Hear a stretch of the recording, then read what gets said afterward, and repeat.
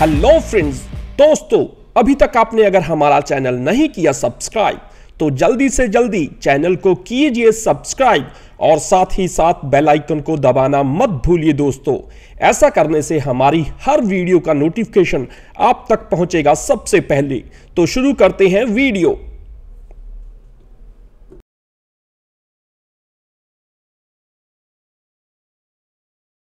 Hello friends, today we are going to review Hollywood animated movie Frozen 2.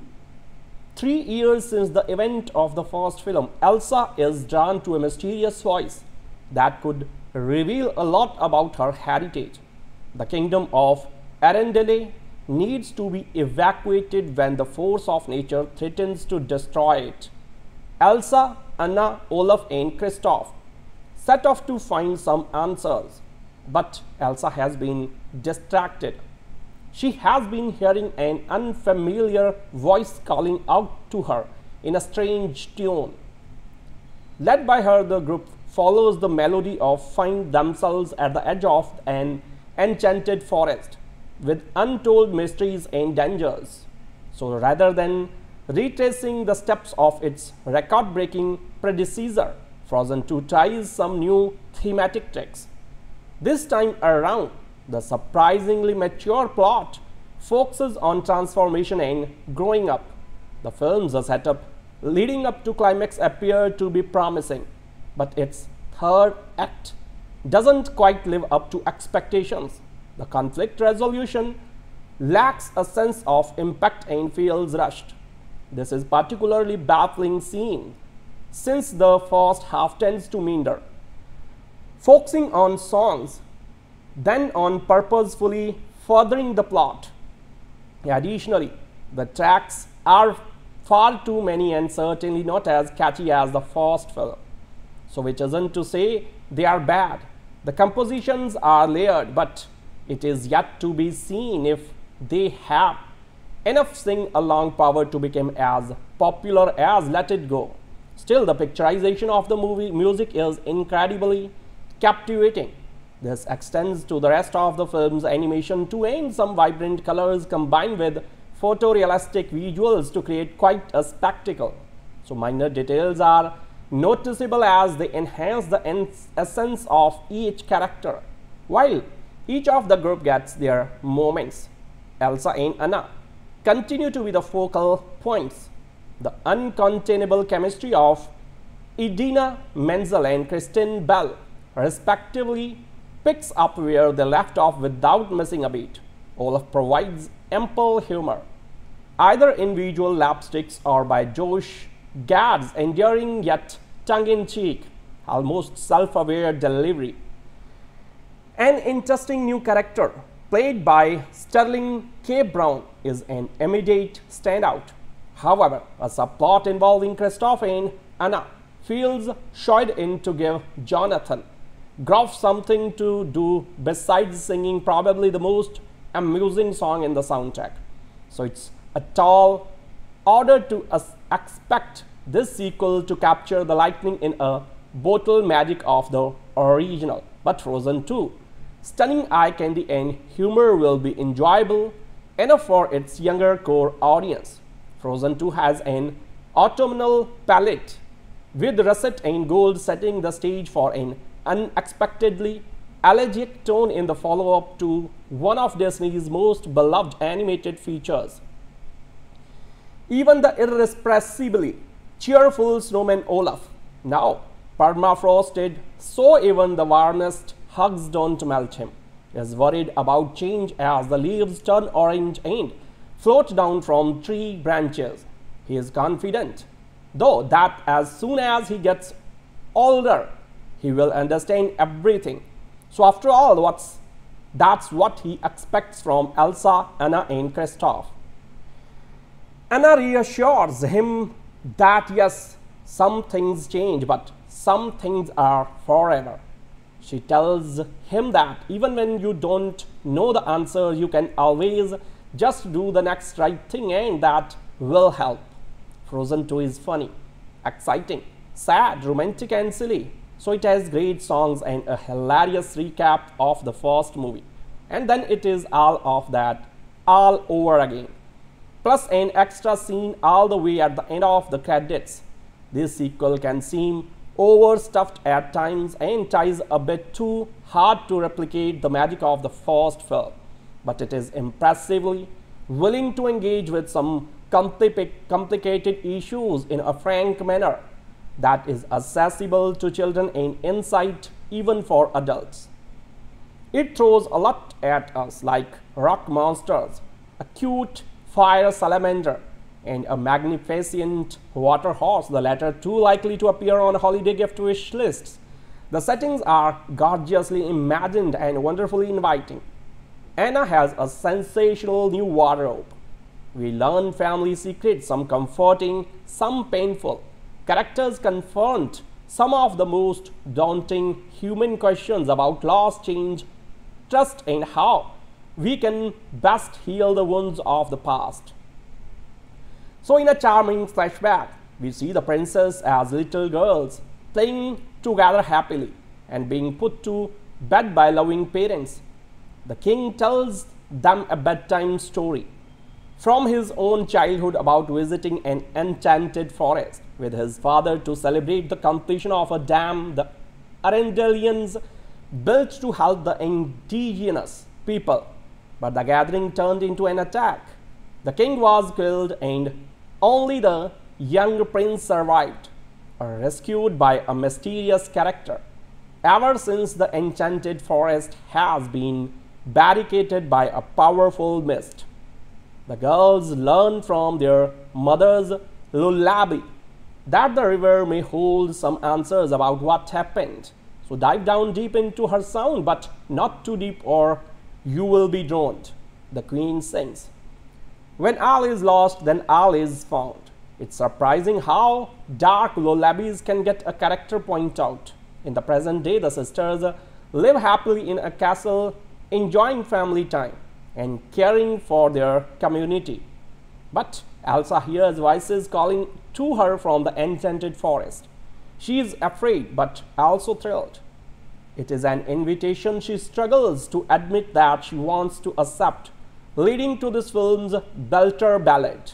Into the unknown I have had my adventures, I don't need something new. Don't you know there's a part of me that loves to go into the unknown. And so, after borrowing from Christophe's love expert friend Pabby and Olfa's not always helpful fun facts commentary along the way, they reach the enchanted forest. There they meet new characters, sing some more songs, sort out more misunderstandings, and try to protect each other. They confront the consequences of bad, even tragic choices made by their family. So parents often ask me why children, especially preschoolers and mid-schoolers, like to watch the same movies over and over. I tell them that when everything around you seems to be drastically changing on a daily basis and you barely know yourself anymore, it can be a great comfort to have a movie friend that's the same every time. So Frozen 2 is destined to one of those movies children will want to see dozens of times. It will reward repeat viewings with both its reassuring message about responding to change with courage and curiosity, and it challenges to understand the mistake of the past so we can begin to work on the next right thing together. Do you want to build a franchise? Maybe Jennifer Lee and Chris Buck didn't realize this was what they were going to do in creating their sensational Disney animated musical Frozen in 2013. With its lethal Broadway style, show tunes were written by Kristen Anderson-Lopez and Robert Lopez and scored by Christopher Beck. It was all about Elsa, the beautiful blonde princess with supernatural icy powers, a story based mostly on Hans Christian Andersen's The Snow Queen, along with the still acknowledged influence of Frozen from The Incredibles. Now its fiercely anticipated sequel is here. In 2013, parents of young daughters didn't realize how their every walking moment and all of their disposable income was going to be dominated by Frozen, with Elsa toothbrushes Elsa hairbrushes, Elsa dolls, Elsa backpacks, Elsa snow globes, Elsa onions, Onesies, Elsa lunchbox, Elsa sequin slippers, all to be assembled at Frozen-themed sleepovers. And for all ages, there was the sensational song Let It Go, which hit the nerve center of adults and children like with the power of crystal meth. Exiled from her homeland in her magnificent isolation, Elsa realizes that she no longer needs to hide her icy superpowers and can use them freely and be herself. She can let it go. All of us, women and men, gay and straight, after a few glasses of wine can feel the karaoke thrill of that amazing song, which subtextually speaks to grown-up themes. It's Gloria Gaynor's I Will Survive for a New Generation, building to a defiant, voice-cracking melodrama on the famous line, "The cold never bothered me anyway." Sadly, there have been numberless vulgar spoof versions on YouTube, including Let One Go, a notorious version in praise of farting. So part of the strangeness of watching Frozen 2 is wondering if there will be a specific sequel to Let It Go, a new number that takes its sentiments forward in some way, and it is simultaneously immersed disappointment and a vague relief that there isn't, or not exactly, although there are some hummable, catchy tunes. It's notable that Elsa is still seen fundamentally as a single tone, where it is her devoted sister Anna who is the one with the romantic pairing with Kristoff. The sequel takes us some years forward from the end of the first film into the happy ever after, but begins with a flashback to Elsa and Anna's childhood, in which their parents, King Agnar and Queen Eduna, tell the little girls at bedtime about the enchanted forest that lies to the north, ruled by 4 spirits, symbolized by 4 standing stones: earth, air, fire, and water. So it is a place with unhappy family associations. Now in the present day, Elsa hears a strange voice calling her from the forest, and she realizes that she must journey there to confront and dispel a family secret. Naturally, with the well-known and well-loved cast of characters by her side, Anna and Kristoff, and also Sven the reindeer and the legendary snowman Olaf. It's nice to see these figures again, but I couldn't help feeling that there is something a bit underpowered and contrived about the storyline in Frozen 2. A matter of jeopardy, synthetically created and artificially resolved, obstacles set in place and then surmounted, characters separated and reunited, bad stuff apparently happening and then unhappening.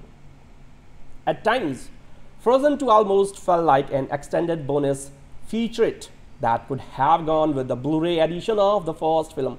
Having said that, it looks and sounds good, with a stirring central song for Elsa entitled Into the Unknown, the curtain raiser for her encounter with the primeval forces of the forest. Olaf, of course, is still a scene stealer, with a great song about how baffled he is by what's going on, entitled When I Am Older. So this will all make sense when I am older. Someday I will see that this makes sense. One day when I am old and wise, I will look back and realize that these were all completely normal events. So he has a very funny scene in which he has to recap the events of the first film in about 10 seconds for people who are not aware of them. So there's also an assuming running gag about Kristoff's maladroit attempts at a marriage proposal being misunderstood by Anna. So it's an entertaining revival, though a thaw is beginning to set in.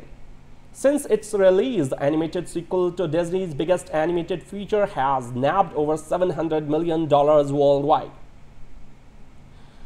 The problem: it's just not a very good movie, at least when compared to the original Frozen. My hunch is that the box office success is largely due to 2 factors. First, people are curious to see what happens with Elsa, Anna, Kristoff, and Olaf after a 6-year hiatus. When I went to see the original, my 12-year-old daughter was 6. My 9-year-old son was 3. Of course, we are all curious to see what the sequel is all about, and why not go to the theaters? Second, it's a tentpole family movie for a whole new generation of 6-year-old girls who don't care about plot holes or mediocre music. They love it for princess, the magic, and the cool water horse. I admit, I didn't really enjoy that horse and Olaf, who was once again quite funny this time around. So in the original Frozen, the conceit is quite simple. Two princesses are raised by their parents in a palace, but one is cursed with superhuman power over snow and water and ice. Elsa is a water bender essentially, and it takes her feel isolated. Her power is too strong that she doesn't know what to do with it. So even as a girl, she begins shutting out everyone close to her, including her sister Anna. When their parents die at sea, the girls face even more trauma and heartache. And Elsa leaves to go alone in the frozen north, where she builds herself an ice palace and sings Let It Go. Anna goes to find her lost sister, and one thing leads to another, and pretty soon there's a story of betrayal and true love, and you know the rest. To be honest, I think the original got off to a slow start and then ended powerfully. Frozen 2 follows suit to some degree, with the ending much better than the beginning. But the whole thing is a convoluted mess. The plot from the very get-go feels forced and tagged on.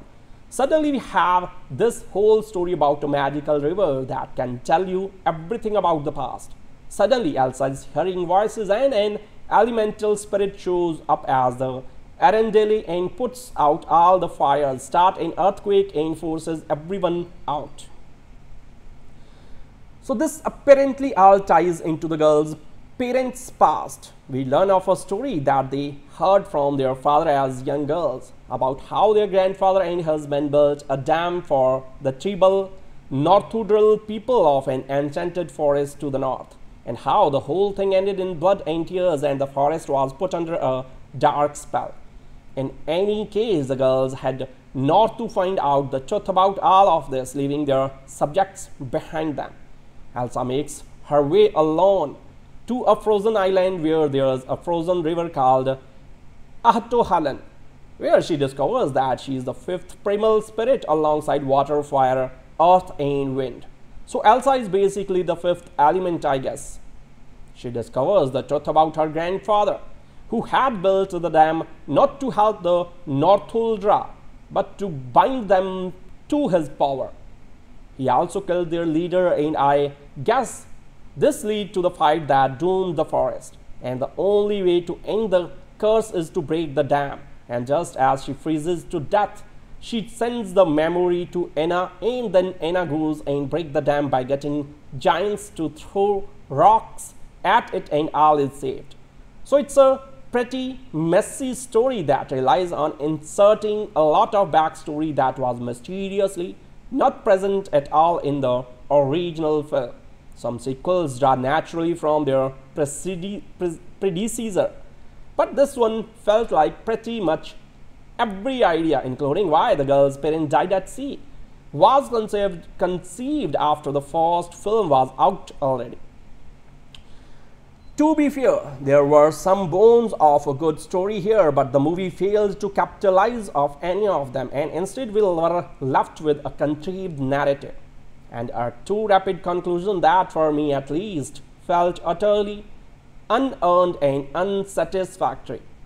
So this all leads back to Elsa and Anna's parent. It turns out that the girl who saved their father during the battle in the enchanted forest was none other than their mother. Surprise!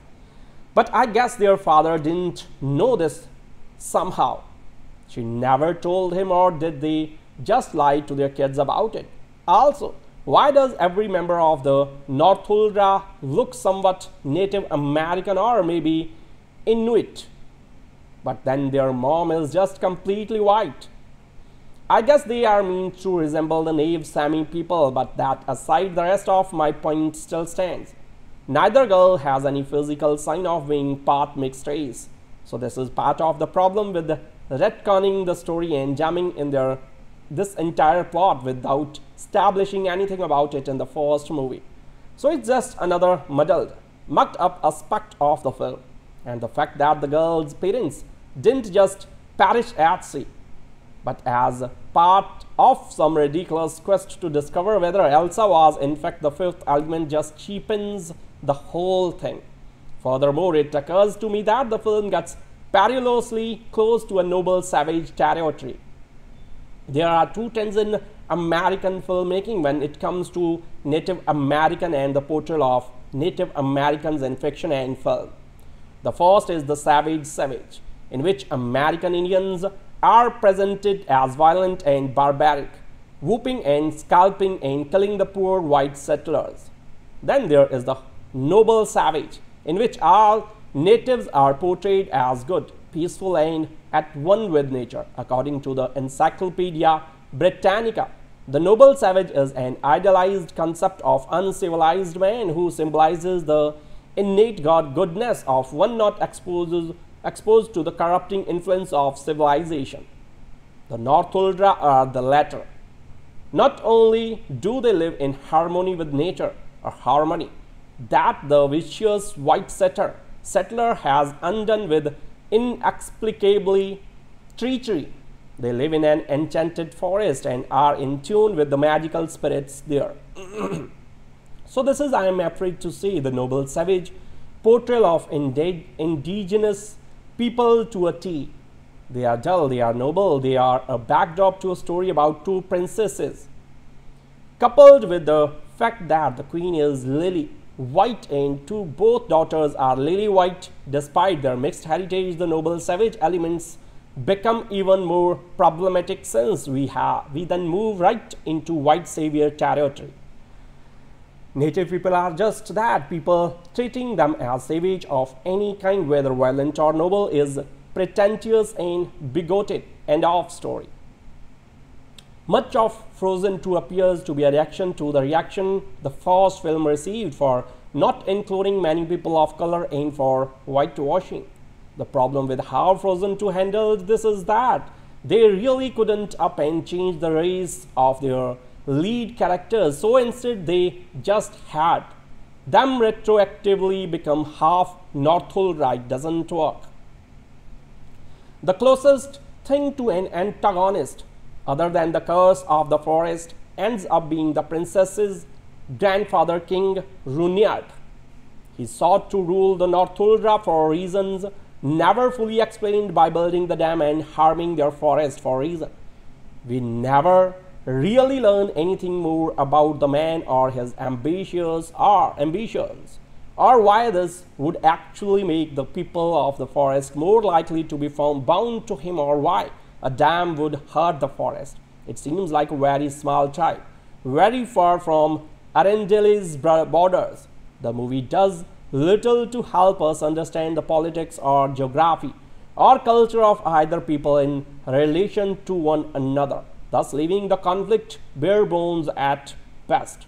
In fact, we don't even really ever learn how exactly the fighting broke out in the first place, or why a presumably pre-agrarian society would want a dam to begin with. Sure, King Runyard attacks the Northuldra leader, but he doesn't so in secret. He quite horribly stabs the man in the back, but how does this lead to the fight? And why would he risk all in such an attack when he could instead continue to argue that the dam is actually a boon?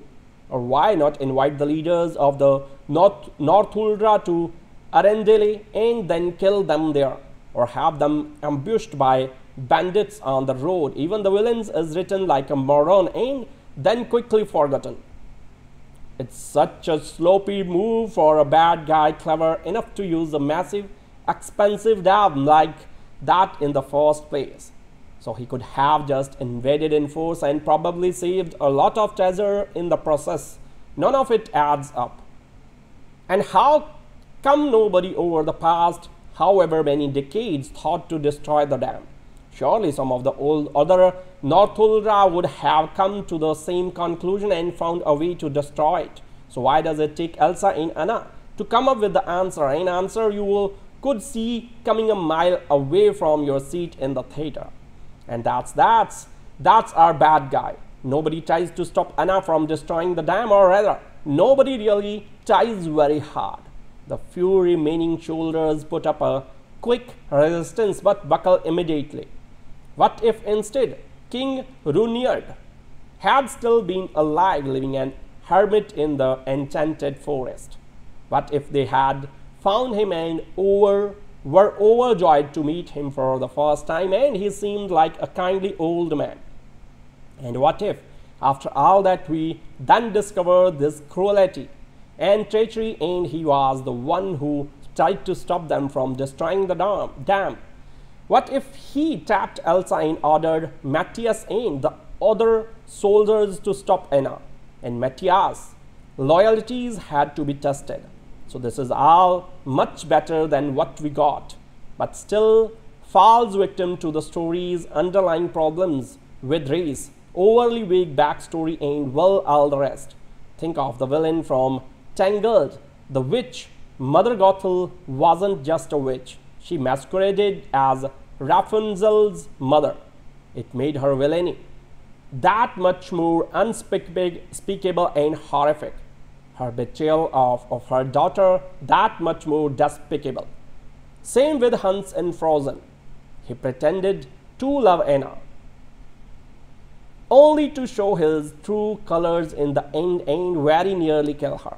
While that film's central conflict was really between the two sisters, having a compelling and deadly villain certainly helped bring the final act together. In Frozen 2, there was no similar betrayal beyond one judged up in the memory of water, and ultimately there is no real resolution beyond a forced happy ending with the Arendelians and Northuldra united by a marriage that, well, is full of its own problems as noted above.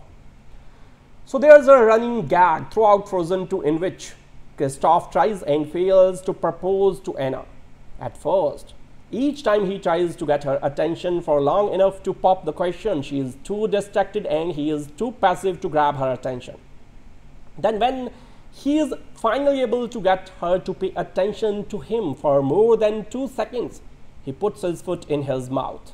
Over and over again, he also picks bad times to ask, like on the start of their adventure to the enchanted forest when there is obviously ways too much going on.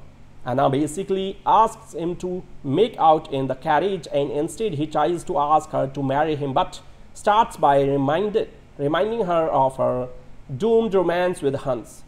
If that had been the only time she took him the wrong way, I had been okay with it. But later on at the enchanted forest, he says to her under other circumstances this would be pretty romantic, clearly indicating that the enchanted forest could be a romantic getaway if they weren't there to free it from a dastardly curse. But how does Anna respond? By saying, "What do you mean with somebody else?" Which, I'm sorry, has to be the stupidest line in the whole movie. Clearly, that's not what Kristoff meant. Since when is Anna the superior, super jealous, paranoid type? It doesn't make sense. The wacky shenanigans continue when Kristoff meets a Northuldra youth who sympathizes with his plight. Fortunately, the young man says his people have a special way of proposing that's bound to get her attention. Apparently, it involves going off into the forest without telling Anna to meet him there later, surrounding himself with a bunch of caribou and waiting for her to show up. So crazy how that doesn't work. Crazy how just disappearing in a dead of night without a word sends the wrong message. Then again, it's also more than a little silly that Anna just bails on him entirely. Could he be in trouble? Could there be some misunderstanding? Surely she and Elsa would have at least spent the night in Northuldra village instead of living in the dark to hurry on their quest. So do neither of them care whatsoever about Kristoff's well-being or their own ability to navigate a strange land in the pitch black? Frozen 2, stylized as Frozen 2, is a 2019 American computer animated musical fantasy film produced by Walt Disney Animation Studios as the 58th film and the sequel to Frozen. It was directed by Chris Buck and Jennifer Lee and written by Lee, Buck, Marc Smith, Kristen Anderson-Lopez and Robert Lopez. Produced by Peter Del Vecho. The film stars the voices of Kristen Bell, Idina Menzel, Josh Gad and Jonathan Groff. Set 3 years after the first film, Frozen 2 follows sisters Anna and Elsa Kristoff, his reindeer Sven and snowman Olaf, as they travel to the enchanted forest to unravel the origin of Elsa's magical power. 3 years since the event of the first film, Elsa is drawn to a mysterious voice that could reveal a lot about her heritage. The kingdom of Arendelle needs to be evacuated when the force of nature threatens to destroy it. Elsa, Anna, Olaf and Kristoff set off to find some answers, but Elsa has been distracted. She has been hearing an unfamiliar voice calling out to her in a strange tune. Led by her, the group follows the melody of find themselves at the edge of an enchanted forest with untold mysteries and dangers. So rather than retracing the steps of its record-breaking predecessor, Frozen 2 tries some new thematic tricks. This time around, the surprisingly mature plot focuses on transformation and growing up. The film's setup leading up to climax appear to be promising, but its third act doesn't quite live up to expectations. The conflict resolution lacks a sense of impact and feels rushed. This is particularly baffling scene since the first half tends to meander, focusing on songs, then on purposefully furthering the plot. Additionally, the tracks are far too many and certainly not as catchy as the first film. So which isn't to say they are bad. The compositions are layered, but it is yet to be seen if they have enough sing-along power to become as popular as Let It Go. Still, the picturization of the movie music is incredibly captivating. This extends to the rest of the film's animation too, and some vibrant colors combined with photorealistic visuals to create quite a spectacle. So minor details are noticeable as they enhance the essence of each character, while each of the group gets their moments. Elsa and Anna continue to be the focal points. The uncontainable chemistry of Idina Menzel and Kristen Bell, respectively, picks up where they left off without missing a beat. Olaf provides ample humor, either in visual lapsticks or by Josh Gad's endearing yet tongue-in-cheek, almost self-aware delivery. An interesting new character, played by Sterling K. Brown, is an immediate standout. However, a subplot involving Kristoff and Anna feels shoehorned in to give Jonathan Groff something to do besides singing probably the most amusing song in the soundtrack.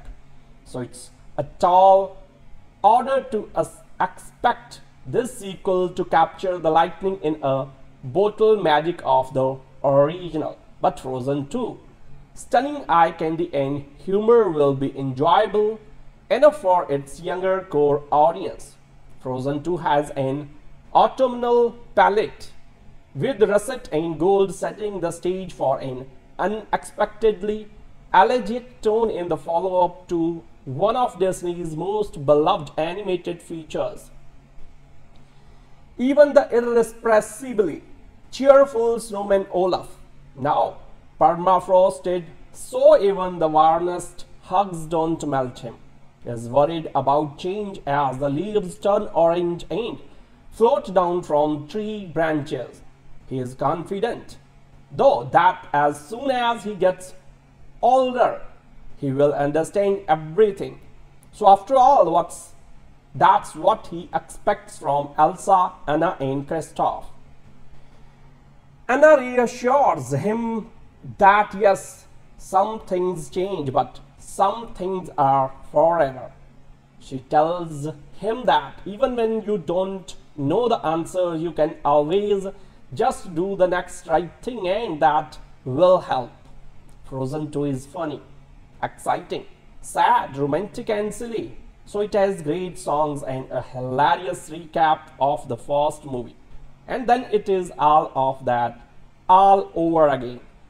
Plus an extra scene all the way at the end of the credits. This sequel can seem overstuffed at times and tries a bit too hard to replicate the magic of the first film. But it is impressively willing to engage with some complicated issues in a frank manner that is accessible to children and insight even for adults. It throws a lot at us, like rock monsters, a cute fire salamander, and a magnificent water horse, the latter two likely to appear on holiday gift wish lists. The settings are gorgeously imagined and wonderfully inviting. Anna has a sensational new wardrobe. We learn family secrets, some comforting, some painful. Characters confront some of the most daunting human questions about loss, change, trust, and how we can best heal the wounds of the past. So in a charming flashback, we see the princess as little girls playing together happily and being put to bed by loving parents. The king tells them a bedtime story from his own childhood about visiting an enchanted forest with his father to celebrate the completion of a dam the Arendelians built to help the indigenous people. But the gathering turned into an attack. The king was killed and only the young prince survived, rescued by a mysterious character. Ever since, the enchanted forest has been barricaded by a powerful mist. The girls learn from their mother's lullaby that the river may hold some answers about what happened. So dive down deep into her sound, but not too deep or you will be drowned, the queen sings. When all is lost, then all is found.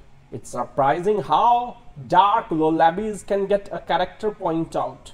In the present day, the sisters live happily in a castle, enjoying family time and caring for their community. But Elsa hears voices calling to her from the enchanted forest. She is afraid but also thrilled. It is an invitation she struggles to admit that she wants to accept, leading to this film's belter ballad.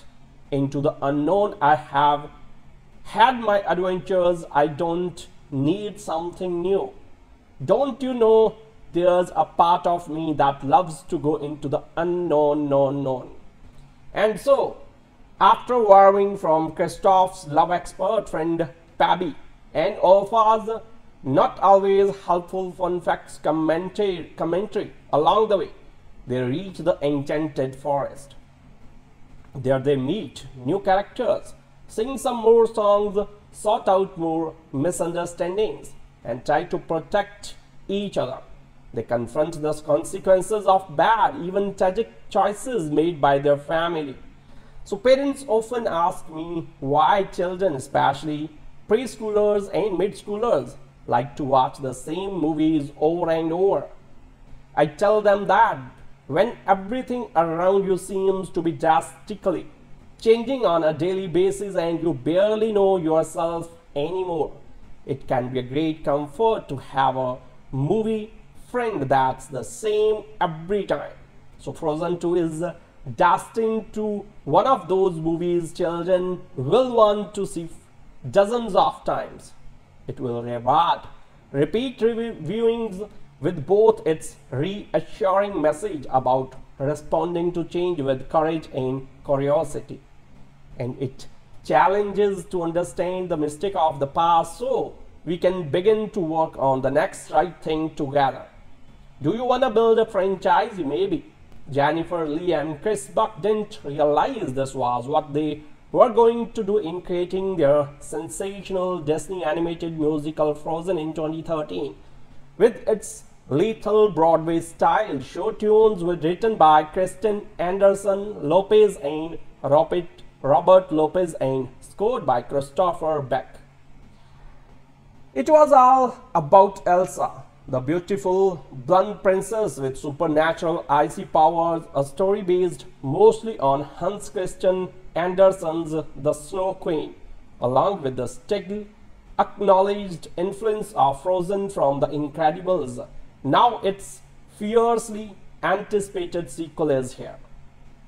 In 2013, parents of young daughters didn't realize how their every walking moment and all of their disposable income was going to be dominated by Frozen, with Elsa toothbrushes, Elsa hairbrushes, Elsa dolls, Elsa backpacks, Elsa snow globes, Elsa onions, Onesies, Elsa lunchbox, Elsa sequin slippers, all to be assembled at Frozen themed sleepovers.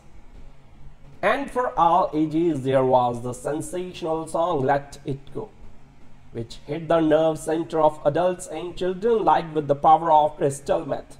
Exiled from her homeland in her magnificent isolation, Elsa realizes that she no longer needs to hide her icy superpowers and can use them freely and be herself. She can let it go. All of us, women and men, gay and straight, after a few glasses of wine can feel the karaoke thrill of that amazing song, which subtextually speaks to grown-up themes. It's Gloria Gaynor's I Will Survive for a New Generation, building to a defiant, voice-cracking melodrama on the famous line, "The cold never bothered me anyway." Sadly, there have been numberless vulgar spoof versions on YouTube, including Let One Go, a notorious version in praise of farting. So part of the strangeness of watching Frozen 2 is wondering if there will be a specific sequel to Let It Go, a new number that takes its sentiments forward in some way, and it is simultaneously immersed disappointment and a vague relief that there isn't, or not exactly, although there are some hummable, catchy tunes. It's notable that Elsa is still seen fundamentally as a single tone, where it is her devoted sister Anna who is the one with the romantic pairing with Kristoff. The sequel takes us some years forward from the end of the first film into the happy ever after, but begins with a flashback to Elsa and Anna's childhood, in which their parents, King Agnar and Queen Eduna, tell the little girls at bedtime about the enchanted forest that lies to the north, ruled by 4 spirits, symbolized by 4 standing stones: earth, air, fire, and water. So it is a place with unhappy family associations. Now in the present day, Elsa hears a strange voice calling her from the forest, and she realizes that she must journey there to confront and dispel a family secret. Naturally, with the well-known and well-loved cast of characters by her side, Anna and Kristoff, and also Sven the reindeer and the legendary snowman Olaf. It's nice to see these figures again, but I couldn't help feeling that there is something a bit underpowered and contrived about the storyline in Frozen 2. A matter of jeopardy, synthetically created and artificially resolved, obstacles set in place and then surmounted, characters separated and reunited, bad stuff apparently happening and then unhappening. At times, Frozen 2 almost felt like an extended bonus featurette that could have gone with the Blu-ray edition of the first film. Having said that, it looks and sounds good, with a stirring central song for Elsa entitled Into the Unknown, the curtain raiser for her encounter with the primeval forces of the forest. Olaf, of course, is still a scene stealer with a great song about how baffled he is by what's going on, entitled When I Am Older. So this will all make sense when I am older. Someday I will see that this makes sense. One day when I am old and wise, I will look back and realize that these were all completely normal events. So he has a very funny scene in which he has to recap the events of the first film in about 10 seconds for people who are not aware of them. So there's also an assuming running gag about Kristoff's maladroit attempts at a marriage proposal being misunderstood by Anna. So it's an entertaining revival, though a thaw is beginning to set in. Since its release, the animated sequel to Disney's biggest animated feature has nabbed over $700 million worldwide. The problem: it's just not a very good movie, at least when compared to the original Frozen. My hunch is that the box office success is largely due to two factors. First, people are curious to see what happens with Elsa, Anna, Kristoff and Olaf after a 6-year hiatus. When I went to see the original, my 12-year-old daughter was 6. My 9-year-old son was 3. Of course, we are all curious to see what the sequel is all about, and why not go to the theaters? Second, it's a tentpole family movie for a whole new generation of 6-year-old girls who don't care about plot holes or mediocre music. They love it for princess, the magic, and the cool water horse. I admit, I didn't really enjoy that horse and Olaf, who was once again quite funny this time around. So in the original Frozen, the conceit is quite simple. Two princesses are raised by their parents in a palace, but one is cursed with superhuman power over snow and water and ice. Elsa is a water bender essentially, and it takes her feel isolated. Her power is too strong that she doesn't know what to do with it. So even as a girl, she begins shutting out everyone close to her, including her sister Anna. When their parents die at sea, the girls face even more trauma and heartache. And Elsa leaves to go alone in the frozen north, where she builds herself an ice palace and sings Let It Go. Anna goes to find her lost sister, and one thing leads to another, and pretty soon there's a story of betrayal and true love, and you know the rest. To be honest, I think the original got off to a slow start and then ended powerfully. Frozen 2 follows suit to some degree, with the ending much better than the beginning. But the whole thing is a convoluted mess. The plot from the very get-go feels forced and tagged on. Suddenly we have this whole story about a magical river that can tell you everything about the past. Suddenly Elsa is hearing voices, and an elemental spirit shows up as the Arendelle and puts out all the fires, start an earthquake and forces everyone out. So this apparently all ties into the girls' parents' past. We learn of a story that they heard from their father as young girls about how their grandfather and husband built a dam for the tribal Northudral people of an enchanted forest to the north, and how the whole thing ended in blood and tears, and the forest was put under a dark spell. In any case, the girls had not to find out the truth about all of this, leaving their subjects behind them. Elsa makes her way alone to a frozen island where there is a frozen river called Ahtohallan. where she discovers that she is the fifth primal spirit alongside water, fire, earth, and wind. So Elsa is basically the fifth element, I guess. She discovers the truth about her grandfather, who had built the dam not to help the Northuldra, but to bind them to his power. He also killed their leader, and I guess this led to the fight that doomed the forest. And the only way to end the curse is to break the dam. And just as she freezes to death, she sends the memory to Anna, and then Anna goes and breaks the dam by getting giants to throw rocks at it, and all is saved.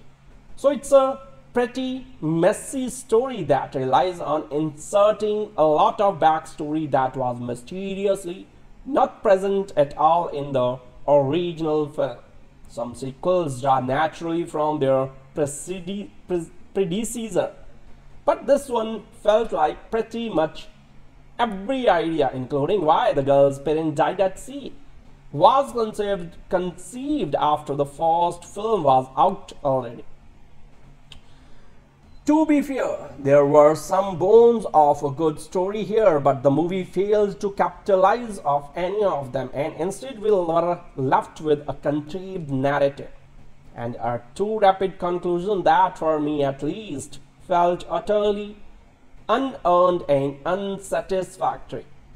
So this all leads back to Elsa and Anna's parent. It turns out that the girl who saved their father during the battle in the enchanted forest was none other than their mother. Surprise! But I guess their father didn't know this somehow. She never told him, or did they just lie to their kids about it? Also, why does every member of the Northuldra look somewhat Native American or maybe Inuit? But then their mom is just completely white. I guess they are meant to resemble the native Sami people, but that aside, the rest of my point still stands. Neither girl has any physical sign of being part mixed race. So this is part of the problem with retconning the story and jamming in this entire plot without establishing anything about it in the first movie. So it's just another mucked up aspect of the film. And the fact that the girl's parents didn't just perish at sea, but as part of some ridiculous quest to discover whether Elsa was in fact the fifth element just cheapens the whole thing. Furthermore, it occurs to me that the film gets perilously close to a noble savage territory. There are two trends in American filmmaking when it comes to Native American and the portrayal of Native Americans in fiction and film. The first is the savage, in which American Indians are presented as violent and barbaric, whooping and scalping and killing the poor white settlers. Then there is the noble savage, in which all natives are portrayed as good, peaceful, and at one with nature. According to the Encyclopedia Britannica, the noble savage is an idealized concept of uncivilized man who symbolizes the innate goodness of one not exposed to the corrupting influence of civilization. The Northuldra are the latter. Not only do they live in harmony with nature, or harmony that the vicious white settler has undone with inexplicably treachery. They live in an enchanted forest and are in tune with the magical spirits there. So this is, I am afraid to say, the noble savage portrayal of indigenous people to a T. They are dull, they are noble, they are a backdrop to a story about two princesses, coupled with the fact that the queen is lily white and both daughters are lily white. Despite their mixed heritage, the noble savage elements become even more problematic since we then move right into white savior territory. Native people are just that. People treating them as savage of any kind, whether violent or noble, is pretentious and bigoted. End of story. Much of Frozen 2 appears to be a reaction to the reaction the first film received for not including many people of color and for whitewashing. The problem with how Frozen 2 handled this is that they really couldn't up and change the race of their lead characters, so instead they just had them retroactively become half Northul. It doesn't work. The closest thing to an antagonist, other than the curse of the forest, ends up being the princess's grandfather, King Runyard. He sought to rule the Northuldra for reasons never fully explained by building the dam and harming their forest for reasons. We never really learn anything more about the man or his ambitions, or why this would actually make the people of the forest more likely to be found bound to him, or why a dam would hurt the forest. It seems like a very small tribe, very far from Arendelle's borders. The movie does little to help us understand the politics or geography or culture of either people in relation to one another, thus leaving the conflict bare bones at best. In fact, we don't even really ever learn how exactly the fighting broke out in the first place, or why a presumably pre-agrarian society would want a dam to begin with. Sure, King Runyard attacks the Northuldra leader, but he doesn't so in secret. He quite horribly stabs the man in the back, but how does this lead to the fight? And why would he risk all in such an attack when he could instead continue to argue that the dam is actually a boon? Or why not invite the leaders of the Northuldra to Arendelle and then kill them there, or have them ambushed by bandits on the road? Even the villains is written like a moron and then quickly forgotten. It's such a sloppy move for a bad guy clever enough to use a massive, expensive dam like that in the first place. So he could have just invaded in force and probably saved a lot of treasure in the process. None of it adds up. And how come nobody over the past however many decades thought to destroy the dam? Surely some of the other Northuldra would have come to the same conclusion and found a way to destroy it. So why does it take Elsa and Anna to come up with the answer? An answer you could see coming a mile away from your seat in the theater. And that's our bad guy. Nobody tries to stop Anna from destroying the dam, or rather, nobody really tries very hard. The few remaining shoulders put up a quick resistance but buckle immediately. What if instead King Runyard had still been alive, living an hermit in the enchanted forest? What if they had found him and were overjoyed to meet him for the first time, and he seemed like a kindly old man? And what if, after all that, we then discovered this cruelty and treachery, and he was the one who tried to stop them from destroying the dam? What if he tapped Elsa and ordered Matthias and the other soldiers to stop Anna? And Matthias' loyalties had to be tested. So this is all much better than what we got, but still falls victim to the story's underlying problems with race, overly vague backstory, and well, all the rest. Think of the villain from Tangled. The witch, Mother Gothel, wasn't just a witch. She masqueraded as Rapunzel's mother. It made her villainy that much more unspeakable and horrific. Her betrayal of her daughter that much more despicable. Same with Hans in Frozen. He pretended to love Anna, only to show his true colors in the end and very nearly kill her. Why? That film's central conflict was really between the two sisters. Having a compelling and deadly villain certainly helped bring the final act together. In Frozen 2, there was no similar betrayal beyond one judged up in the memory of water. And ultimately, there is no real resolution beyond a forced happy ending with the Arendelians and North Uldra united by a marriage that, well, is full of its own problems as noted above.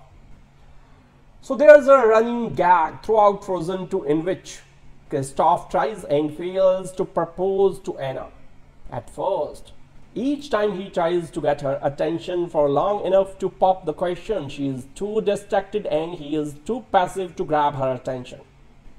Then when he is finally able to get her to pay attention to him for more than 2 seconds, he puts his foot in his mouth. Over and over again, he also picks bad times to ask, like on the start of their adventure to the enchanted forest when there's obviously way too much going on. Anna basically asks him to make out in the carriage, and instead he tries to ask her to marry him, but starts by reminding her of her doomed romance with Hans. If that had been the only time she took him the wrong way, I had be okay with it. But later on at the enchanted forest, he says to her under other circumstances this would be pretty romantic, clearly indicating that the enchanted forest could be a romantic getaway if they weren't there to free it from a dastardly curse. But how does Anna respond? By saying, "What do you mean with somebody else?" Which, I'm sorry, has to be the stupidest line in the whole movie. Clearly, that's not what Kristoff meant. Since when is Anna the superior, super jealous, paranoid type? It doesn't make sense. The wacky shenanigans continue when Kristoff meets a Northander youth who sympathizes with his plight. Fortunately, the young man says his people have a special way of proposing that's bound to get her attention. Apparently, it involves going off into the forest without telling Anna to meet him there later, surrounding himself with a bunch of caribou and waiting for her to show up. So crazy how that doesn't work. Crazy how just disappearing in a dead of night without a word sends the wrong message. Then again, it's also more than a little silly that Anna just bails on him entirely. Could he be in trouble? Could there be some misunderstanding? Surely she and Elsa would have at least spent the night in Northumbria village instead of living in the dark to hurry on their quest. So do neither of them care whatsoever about Kristoff well-being or their own ability to navigate a strange land in the pitch black? Frozen 2, stylized as Frozen 2, is a 2019 American computer animated musical fantasy film produced by Walt Disney Animation Studios as the 58th film and the sequel to Frozen. It was directed by Chris Buck and Jennifer Lee and written by Lee, Buck, Marc Smith, Kristen Anderson-Lopez and Robert Lopez. Produced by Peter Del Vecho. The film stars the voices of Kristen Bell, Idina Menzel, Josh Gad and Jonathan Groff.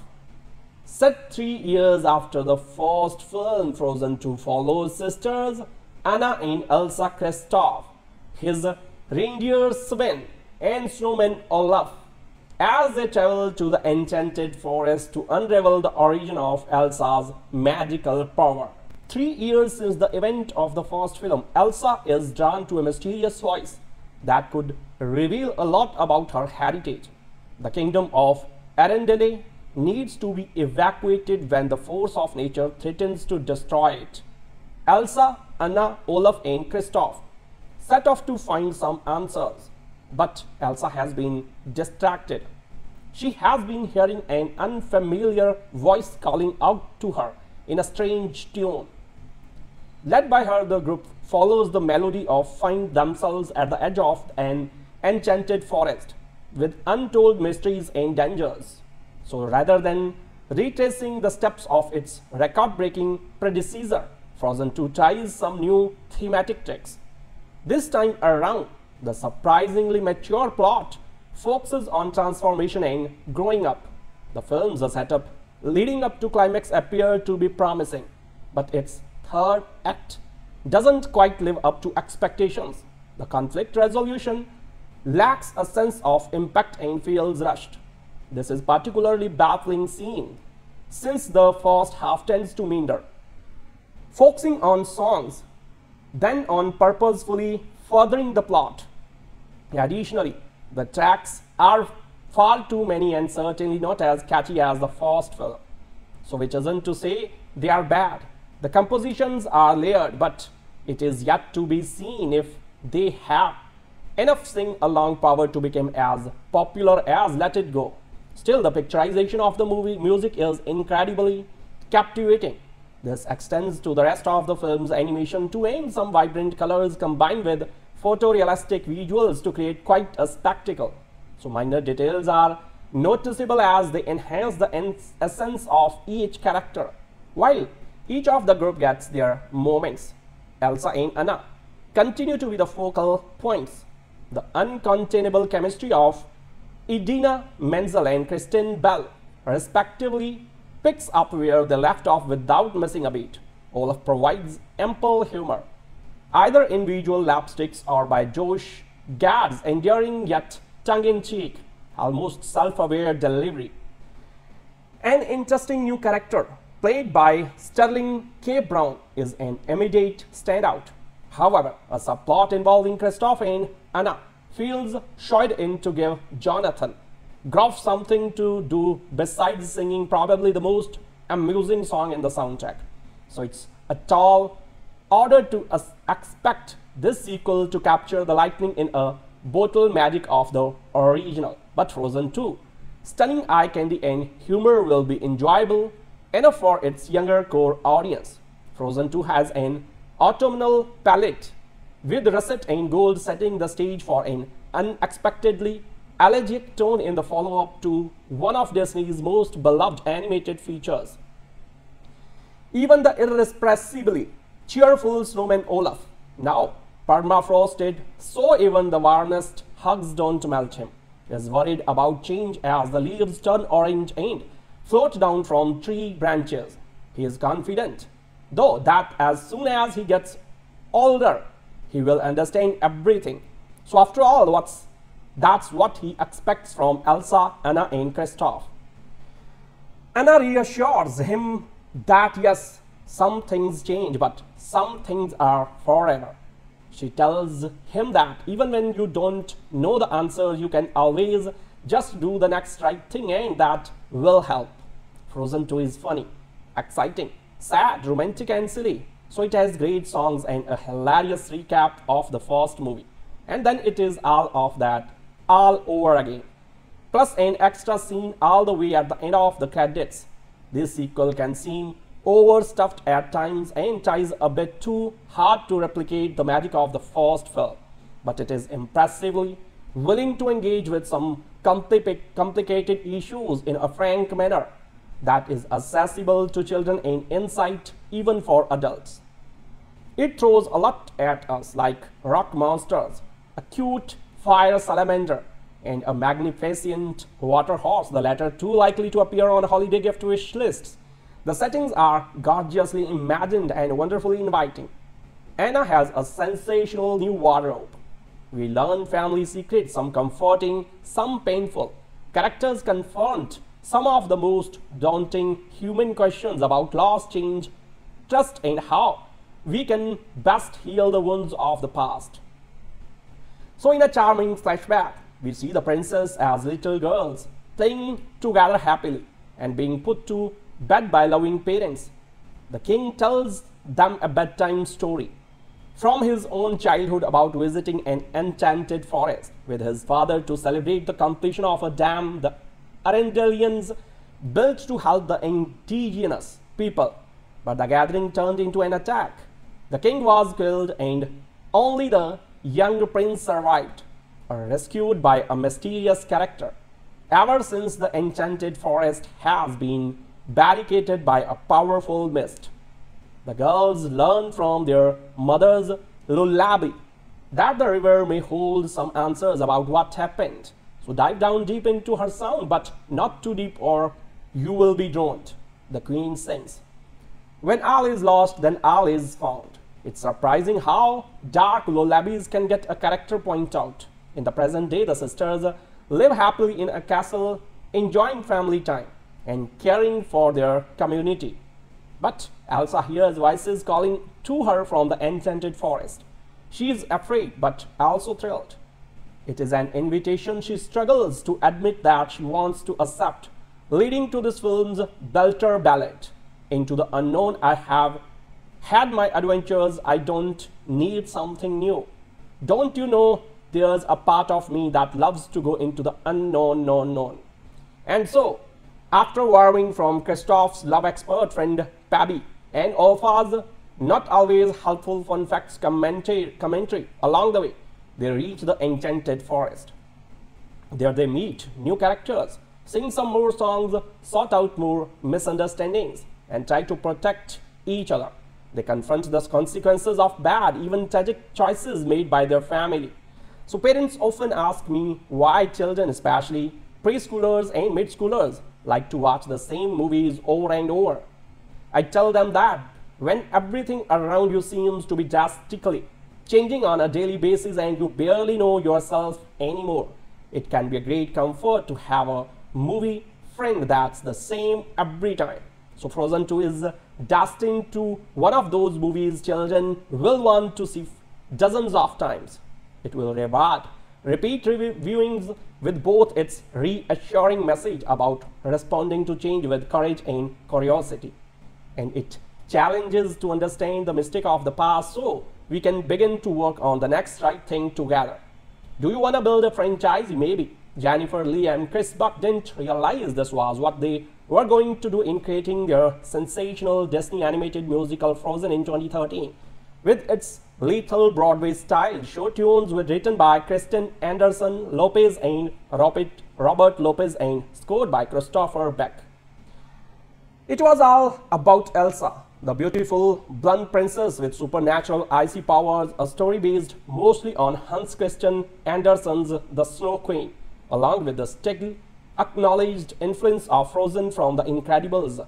Now its fiercely anticipated sequel is here. In 2013, parents of young daughters didn't realize how their every walking moment and all of their disposable income was going to be dominated by Frozen, with Elsa toothbrushes, Elsa hairbrushes, Elsa dolls, Elsa backpacks, Elsa snow globes, Elsa onions, Onesies, Elsa lunchbox, Elsa sequin slippers, all to be assembled at Frozen-themed sleepovers. And for all ages, there was the sensational song Let It Go, which hit the nerve center of adults and children like with the power of crystal meth. Exiled from her homeland in her magnificent isolation, Elsa realizes that she no longer needs to hide her icy superpowers and can use them freely and be herself. She can let it go.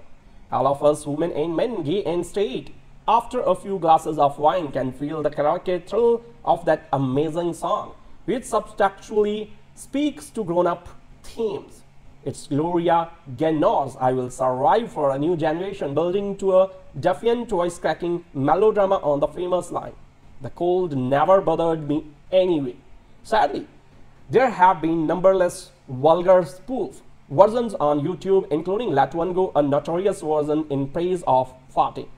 So part of the strangeness of watching Frozen 2 is wondering if there will be a specific sequel to Let It Go, a new number that takes its sentiments forward in some way, and it is simultaneously immersed disappointment and a vague relief that there isn't, or not exactly, although there are some hummable, catchy tunes. It's notable that Elsa is still seen fundamentally as a single tone, where it is her devoted sister Anna who is the one with the romantic pairing with Kristoff.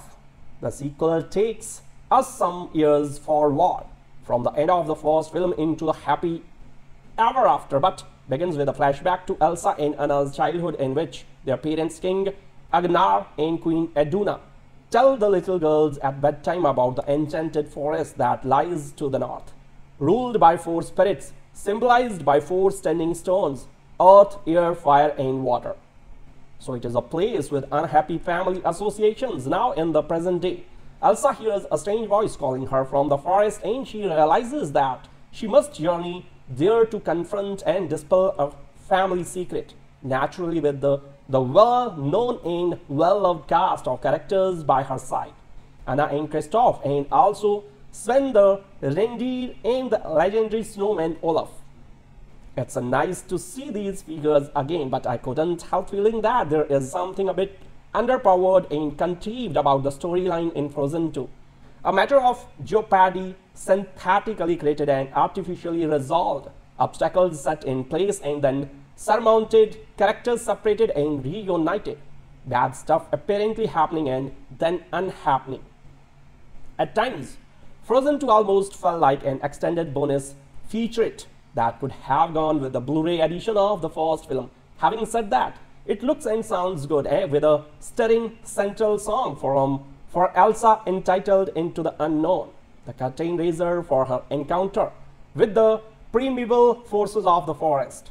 Olaf, of course, is still a scene stealer, with a great song about how baffled he is by what's going on, entitled When I Am Older. So this will all make sense when I am older. Someday I will see that this makes sense. One day when I am old and wise, I will look back and realize that these were all completely normal events.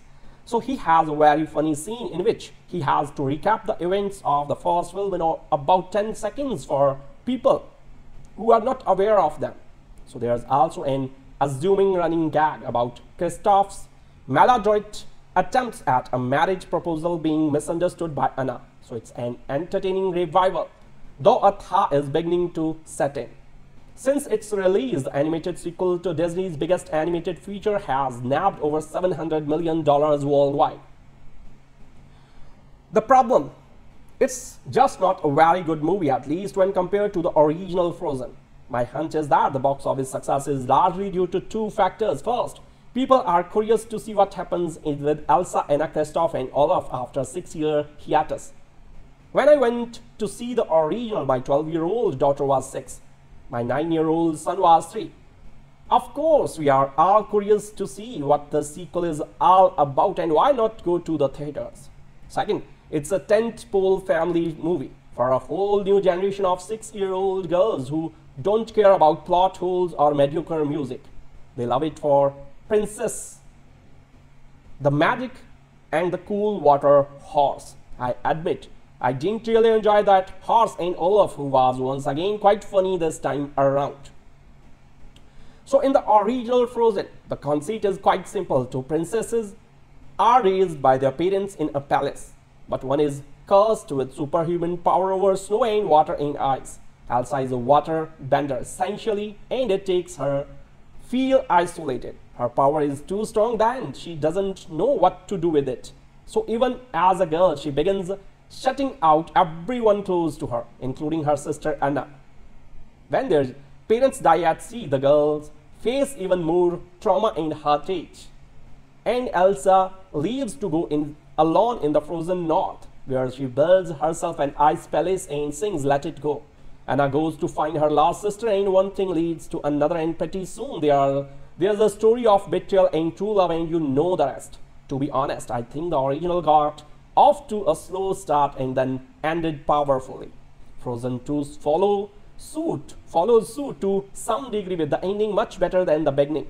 But the whole thing is a convoluted mess. The plot from the very get-go feels forced and tagged on. Suddenly we have this whole story about a magical river that can tell you everything about the past.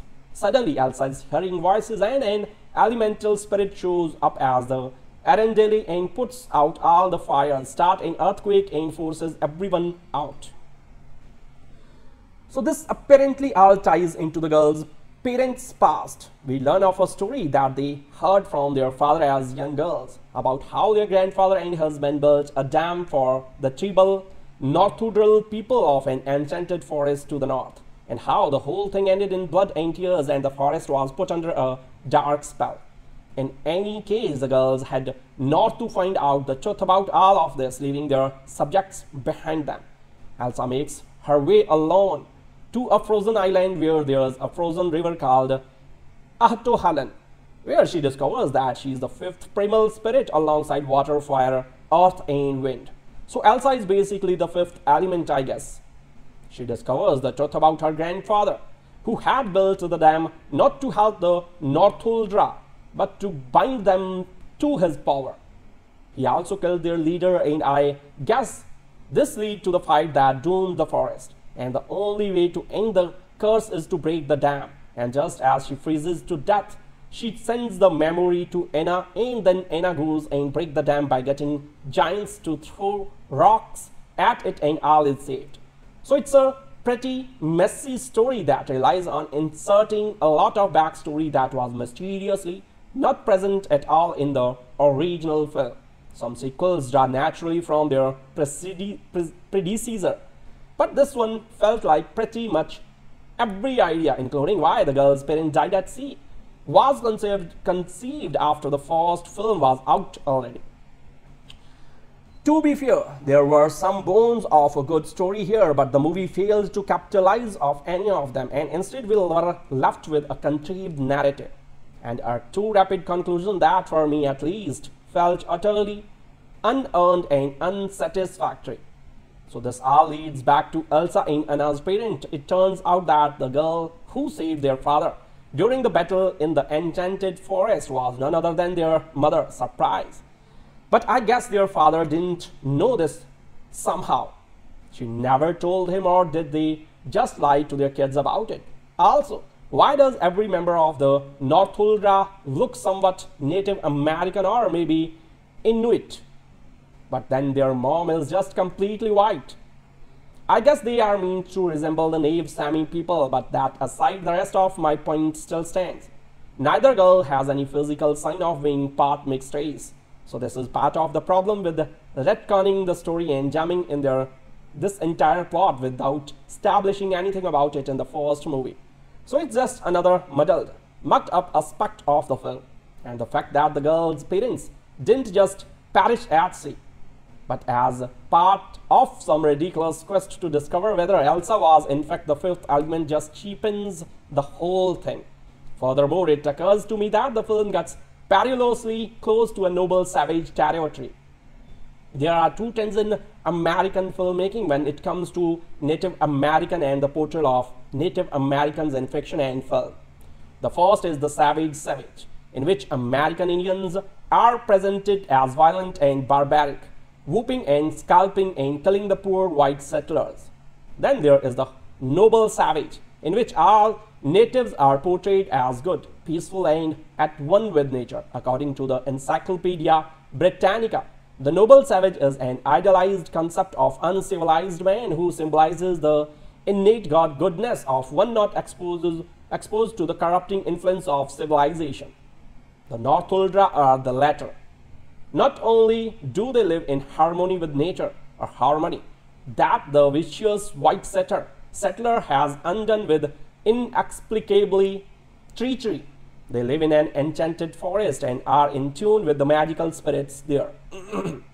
So this is, I am afraid to say, the noble savage portrayal of indigenous people to a T. They are dull, they are noble, they are a backdrop to a story about two princesses, coupled with the fact that the queen is lily white and both daughters are lily white. Despite their mixed heritage, the noble savage elements become even more problematic since we then move right into white savior territory. Native people are just that. People treating them as savage of any kind, whether violent or noble, is pretentious and bigoted. End of story. Much of Frozen 2 appears to be a reaction to the reaction the first film received for not including many people of color and for whitewashing. The problem with how Frozen 2 handled this is that they really couldn't up and change the race of their lead characters, so instead they just had them retroactively become half Northul. Right, doesn't work. The closest thing to an antagonist, other than the curse of the forest, ends up being the princess's grandfather, King Runyard. He sought to rule the Northuldra for reasons never fully explained by building the dam and harming their forest for reason. We never really learn anything more about the man or his ambitions or why this would actually make the people of the forest more likely to be found bound to him, or why a dam would hurt the forest. It seems like a very small tribe, very far from Arundel's borders. The movie does little to help us understand the politics or geography or culture of either people in relation to one another, thus leaving the conflict bare bones at best. In fact, we don't even really ever learn how exactly the fighting broke out in the first place, or why a presumably pre-agrarian society would want a dam to begin with. Sure, King Runyard attacks the Northuldra leader, but he doesn't so in secret. He quite horribly stabs the man in the back, but how does this lead to the fight? And why would he risk all in such an attack when he could instead continue to argue that the dam is actually a boon? Or why not invite the leaders of the Northuldra to Arundel and then kill them there, or have them ambushed by bandits on the road? Even the villains is written like a moron and then quickly forgotten. It's such a sloppy move for a bad guy clever enough to use a massive, expensive dam like that in the first place. So he could have just invaded in force and probably saved a lot of treasure in the process. None of it adds up. And how come nobody over the past however many decades thought to destroy the dam? Surely some of the other Northuldra would have come to the same conclusion and found a way to destroy it. So why does it take Elsa and Anna to come up with the answer? An answer you could see coming a mile away from your seat in the theater. And that's our bad guy. Nobody tries to stop Anna from destroying the dam, or rather, nobody really tries very hard. The few remaining soldiers put up a quick resistance but buckle immediately. What if instead King Runyard had still been alive, living an hermit in the enchanted forest? What if they had found him and were overjoyed to meet him for the first time, and he seemed like a kindly old man? And what if, after all that, we then discovered this cruelty and treachery, and he was the one who tried to stop them from destroying the dam? What if he tapped Elsa and ordered Matthias and the other soldiers to stop Anna? And Matthias' loyalties had to be tested. So this is all much better than what we got, but still falls victim to the story's underlying problems with race, overly vague backstory, and well, all the rest. Think of the villain from Tangled. The witch, Mother Gothel, wasn't just a witch. She masqueraded as Rapunzel's mother. It made her villainy that much more unspeakable and horrific. Her betrayal of her daughter that much more despicable. Same with Hans in Frozen. He pretended to love Anna, only to show his true colors in the end and very nearly kill her. While that film's central conflict was really between the two sisters, having a compelling and deadly villain certainly helped bring the final act together. In Frozen 2, there was no similar betrayal beyond one dredged up in the memory of water. And ultimately, there is no real resolution beyond a forced happy ending with the Arundelians and Northuldra united by a marriage that, well, is full of its own problems as noted above. So there's a running gag throughout Frozen 2 in which Kristoff tries and fails to propose to Anna. At first, each time he tries to get her attention for long enough to pop the question, she is too distracted and he is too passive to grab her attention. Then when he is finally able to get her to pay attention to him for more than 2 seconds, he puts his foot in his mouth. Over and over again, he also picks bad times to ask, like on the start of their adventure to the enchanted forest when there's obviously way too much going on. Anna basically asks him to make out in the carriage, and instead he tries to ask her to marry him, but starts by reminding her of her doomed romance with Hans. If that had been the only time she took him the wrong way, I had been okay with it. But later on at the enchanted forest, he says to her under other circumstances this would be pretty romantic, clearly indicating that the enchanted forest could be a romantic getaway if they weren't there to free it from a dastardly curse. But how does Anna respond? By saying, "What do you mean with somebody else?" Which, I'm sorry, has to be the stupidest line in the whole movie. Clearly, that's not what Christoph meant. Since when is Anna the super jealous, paranoid type? It doesn't make sense. The wacky shenanigans continue when Christoph meets a Northumbria youth who sympathizes with his plight. Fortunately, the young man says his people have a special way of proposing that's bound to get her attention. Apparently, it involves going off into the forest without telling Anna to meet him there later, surrounding himself with a bunch of caribou and waiting for her to show up. So crazy how that doesn't work. Crazy how just disappearing in a dead of night without a word sends the wrong message. Then again, it's also more than a little silly that Anna just bails on him entirely. Could he be in trouble? Could there be some misunderstanding? Surely she and Elsa would have at least spent the night in Northumbria village instead of living in the dark to hurry on their quest. So do neither of them care whatsoever about Christoph's well-being or their own ability to navigate a strange land in the pitch black? Frozen 2, stylized as Frozen 2, is a 2019 American computer animated musical fantasy film produced by Walt Disney Animation Studios as the 58th film and the sequel to Frozen. It was directed by Chris Buck and Jennifer Lee and written by Lee, Buck, Marc Smith, Kristen Anderson-Lopez and Robert Lopez. Produced by Peter Del Vecho. The film stars the voices of Kristen Bell, Idina Menzel, Josh Gad and Jonathan Groff. Set 3 years after the first film, Frozen 2 follows sisters Anna and Elsa Kristoff, his reindeer Sven and snowman Olaf, as they travel to the enchanted forest to unravel the origin of Elsa's magical power.